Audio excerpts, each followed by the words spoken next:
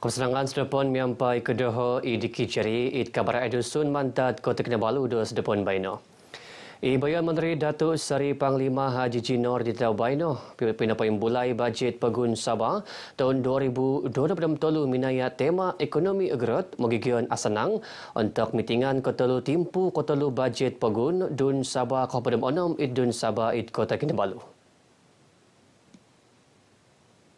Temanul bersedau sekinumud 5.198 bilion ringgit balanjat miang pada hasil pikira sekinumud 5.268 bilion ringgit.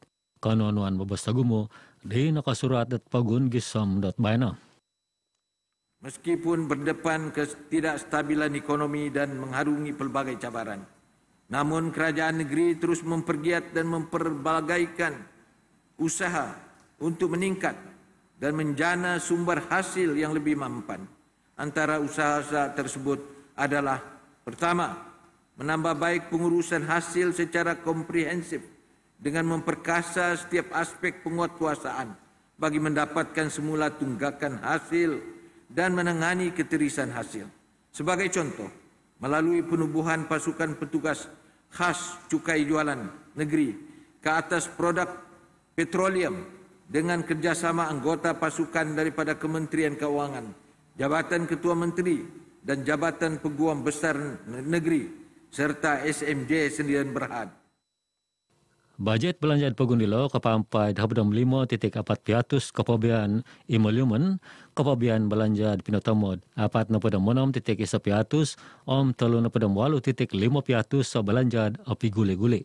Bajet ilo dat baino nakapas surat kenengkason noong piradan dit bajet Sabah 2022 di saginmod 4.506 bilion ringgit miampad kinanuan hasil dipikirad saginmod 4.7 bilion it bajet nakalabi saginmod 100.6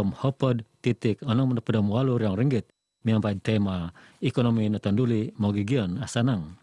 Bajet 2023 bajet kedua Perintah Gabungan Rakyat Sabah JRS-BN. Peru Walai Kondangan Pegun Adun Bugaya Jamil Hamzah sinumumpa di Tadau Baino dinggelunan di menomboros dun Sabah Datuk Seri Panglima Haji Kazim M Yahya Walai Kondangan Pegun dun Sabah. Nakarakat lagi Bayaan Menteri Sabah Datuk Seri Panglima Haji Jinor Ikumudua Bayaan Menteri Isa Datuk Seri Panglima Bung Mokhtar Radin. Kina pakarja nilo naka internet kina kusungan atrikanon dit adun bugaya serat menudu pagun nangigitilo manis muka mamadara mantad pati warisan untuk kebedam turu tulan kahopod miso 2024. Jamil lo minabi ponagid pati warisan nakamanang trikahonon do dun bugaya untuk pinamilian tokorod PRK dun bugaya di nimaan paharo miniandad dot pinamilian tagayok kahbedam limo miampai majority 6,602 siam undi nakala di tonom pati di Tilmanod minanong kiala PRK dilo. Kinantakan sinumumpa dilo nimaan paharo pagulud kapay mulayan budget Pegun Sabah 2023 di Datuk Seri Panglima Haji Nur panagi Menteri Kausinan Sabah. Bayan Menteri Datuk Seri Panglima Haji Jinor menenahak pason do bahayan kinuma di Datuk Seri Anwar Ibrahim di Pinakaraja sebagai luguan Menteri Kohopod. Minaya isa kinapailan Datuk Haji Ji menenahak kejaminan do Perintah Pegun menahak peguhupan karaja payempenu kuma Perintah Pisempuran Seriba kepemuranan di Datuk Seri Anwar mentok kegunaan sengawian. Datuk Haji Ji panagi penarikan Gabungan Rakyat Sabah JRS kekutungbayan dat kagirat pihupan kerajaan montok memagampot tot magisesuai keburonan kampai no tinggi saman menumbayad kepatutan ngai isuang pibatasan Malaysia kapadam siam 6.3 pialatan da Perintah Pegun Sabah Perintah Pisempuran di tuwago nagid naturidong seribad kepemuranan di Datuk Seri Anwar. Nakambalan tagumudaw na ilandat kan pupengkas kagod ekonomi di kagunan kopiad magigian ngay kaburuanan patatangkap na kainan daw tahurita daw. Ikalansanan yaw dat manifesto Pakatan Harapan kampayan paburu Sabah Sarawak anod papanaw miampad to sonong. Kerajaan di Datuk Seri Anwar Ibrahim sebagai luguan Menteri Kehorpan Malaysia isu ketimpunan kawawagu do nekoinan iti. Semuli Presiden de Pertubuhan Kinabalu Progresif Bersatu APKO, Datuk Iwan Benedik menebaras kekelansanan bagian dau de kanu mihup kerajaan montok kegunaan de mengigian ngai Sabah, lebih-lebih karait kepenjuran de perbatasan Malaysia. Tumanut boros di Datu Iwan, timputi memaguna nakainan da tulun memeruan, di kekataguangan, montok magait dat pengaguan, magi sesuai hal.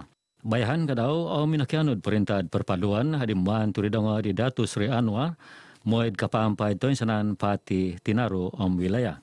Nabrasa iti miniad kinapailaan kapabaran kota Kinabalu, kikalansanan Datu Iwan, panagi purud parlimen penampang, purud walaid keundangan, adun kadamayan, moed agampot kemoyan kita boleh Pakatan Harapan PH untuk pinamilian tagayod ke Pedam 5 PRU Pedam 5. Kikalansanaan nagyaw moed anuan kotuson at APKO paburud agenda PH montok magigian ng Sabah tainsanan Malaysia. Datu Iwan karamit sa kadung kotagwangan manta di Datu Seri Anwar sebagai luguan menteri montok paburud keburonan menaribad kebalingkangan at magigian ngai penampang kadamayan. Damot dila magigian ngai di naruban dan sikahan minanahak ada bayahan kinuma kerajaan ada luguan menteri Kehorpan Datuk Seri Anwar Ibrahim di tadau konihab kikalansanan mai lebih kerempok kaburu kongoing gaya nakainan. Kita ucapkan tahniah kepada PM yang baru ini. Semoga dengan adanya PM ini akan menambahkan lagi keharmonian kepada masyarakat Malaysia khususnya, dan kita berharap selama ini beberapa masalah yang kita hadapi dapat kita atasi untuk kepentingan rakyat keseluruhannya.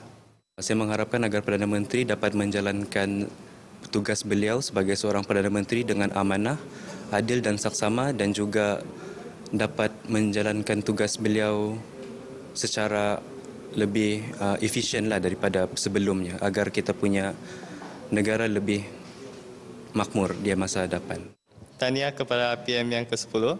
Saya berharap kerajaan baru akan lebih stabil dan mampu untuk meningkatkan ekonomi negara dan mengurangkan isu-isu politik dalam negara ini. Kerajaan memunsuh pemenggunaan dadah kasala akun keteguangan de agensi pegerat kuasa ngak memeguna negi kampayan de taisanan bagian. Magigian kineruhangan pekaraja puru ngai pergenakan ngak kehompit negi memalingas de tulun ngai ditna kasala lebih-lebih bagian kehimpunan. Mungkin harapan saya kalau pemadam ini dapat satu dimasyarakatkan dan dua dibawa aktiviti-aktiviti pemadam dibawa ke mainstream. Kalau kita lihat di BKK sebagai PBT, kami ada beberapa platform yang boleh digunakan lah. Jadi kalau kami dapat bawa pemadam untuk mengadakan lebih banyak aktiviti yang bukan sahaja untuk golongan murid sekolah tapi juga untuk golongan-golongan dewasa selaras dengan aspirasi pemadam Malaysia, maka benda ini insya-Allah dapat dilaksanakanlah. Nakaberas iti kinumat kepabaran sarana pangod pinapamagan mitingan at tagayod tikid taon kahabdam limad pemadam bandaraya kota Kinabalu. Tumanod beras daw puro ngayad pemadam apatut lobe da prakis manghup dot pagirat kuasa mangilo paruput dot kaparagatan ngad awalidas dilo koinon dialo. Datu Nur Liza ketumbayan dat kiharana pot pisakadungan do toisanan bagian menaguang kebalingkangan sosial dilo nga tingolig magigian nga kakadayan miampay olidas kikahosilan. Pemadam bandaraya Kota Kinabalu kihara 1,210 142 purud atatap wakan pang sabagin puro taupon. Segenemu hatus don apat tulun Indonesia tinahan di nanuh binapon dali mantat koyonon kapal rahat tawau kinuma koyonon kapal rahat nunukan Indonesia minamaguna padsakayan rahat kinapondalian tulun mondikat ingga kasagan pati Kehorpan Siam Dilo nakapampai tulun tinahan mantat Depot Immigration Kota Kinabalu papar sandakan. Minayad kinapailaan kapabaran di naman Potroid Longkot Pagun, patuno di Immigration Pagun Sabah, Dato Siti Saleha Habib Yusuf minabaras, tulun kusai tinahan o bobos tagumo di pinatod it hatus somonam tulun nasusu tulun konduan tinahan it habadamapat tulun tanganak di saginumod apat tulun. O insanan pati di tinahan di depot immigration kiharat minagi susuai kinasalaan di seribadakta immigration habadam siam 5 siam 6 tolu koturan nga di immigration habadam siam 6 tolu i nakoinan iti lang da perintah na po nga papoli da pati nga kumad nakoinan dolo. Datu Siti SAHIH pinapasaro nagid moy insanan tulun sang kasuayan kihara dokumen dot panaw dagirot permit karaja di nasagan. Tikid bagian papakaraja nga mostid kitangungan na manantud mo'y kukumaraja nga di gojian delo kiharat dokumen pas karaja o girot pagulod anuan dot kumaraja. Nakaintalang daw dot operasid kabugiratan kuasa man patilamuso diit kapampay magisusuay bagian.